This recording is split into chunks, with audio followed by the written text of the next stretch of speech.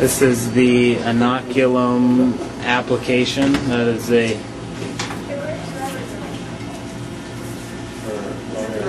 10 to the 9th load of E. coli being spread to the hands.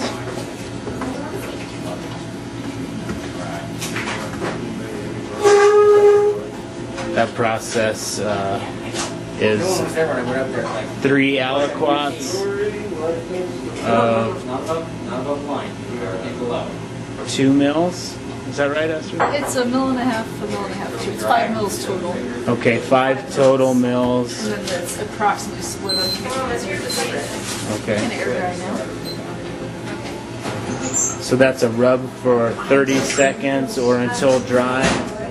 Hands are allowed to air dry completely.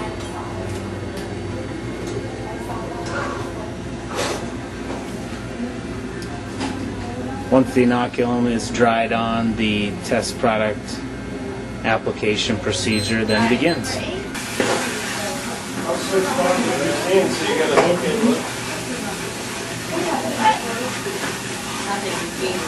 1 aliquot of 1.5 mils, another aliquot of 1.5 mils, and then the final aliquot to bring it to a total of 5 mils of the challenge organism.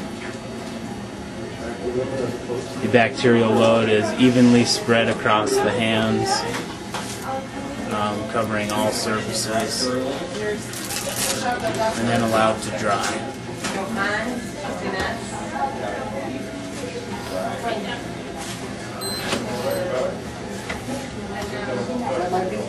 Nope.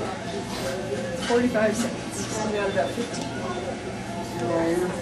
A total of a 45-second rub.